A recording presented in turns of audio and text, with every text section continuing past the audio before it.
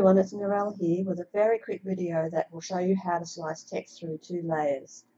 And this is really useful if you're using vinyl and you want to reduce the bulk. So you can see here that I've got the word team on top of a 5, and the 5 has 2 layers, and I want to slice that word through both of those layers.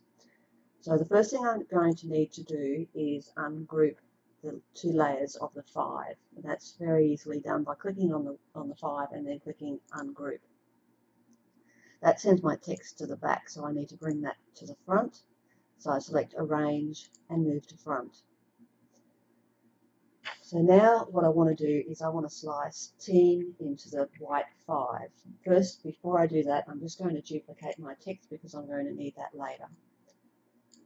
Right, so I select the word Team and I select my 5, that's white, and you can see that slice is not available.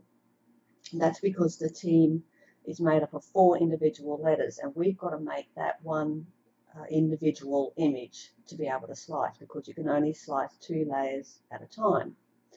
So what I need to do is I select the word team, and I'm going to go over to the layers panel and select Weld.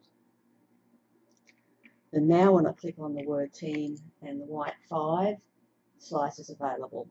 So I'll click that, and it's sliced that first layer out of the white. So I'll just grab that little bit that it sliced out, and I'm going to move that away.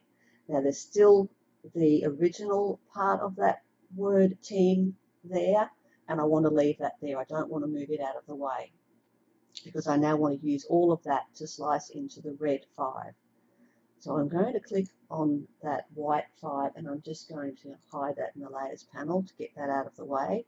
But you can see that the word team is now made up of 2 separate pieces. So again, because that's 2 items that I want to slice into the red, it won't work. So what I need to do is select all of that text again, go back to the Weld, and it will combine it all into one image again. So now what I have is a total of 2 layers. So again, I click the team, and now the red, and slice is available. So I can click on that, and it's done that. So now I'll pull all of that out of the way, because I don't need any of that text anymore. So I'll grab that, move it out of the way, and now I'll go back to my white piece that I hid before and unhide that, but it's been pushed to the back. So with that selected, I'll click Arrange, move to Front. So now you can see that I've got the white and the red layers of the 5, and the word team has been sliced out of it. And that's why I created a duplicate of my text earlier, so that I can now bring that over to the front. I'll bring that there with move to front, and you can see that that fits exactly into that space. So now when you layer your vinyl, it's not going to be bulky, because you won't have 3 layers. You're only actually going to have one nice clean layer. So I hope that helps. See you next time.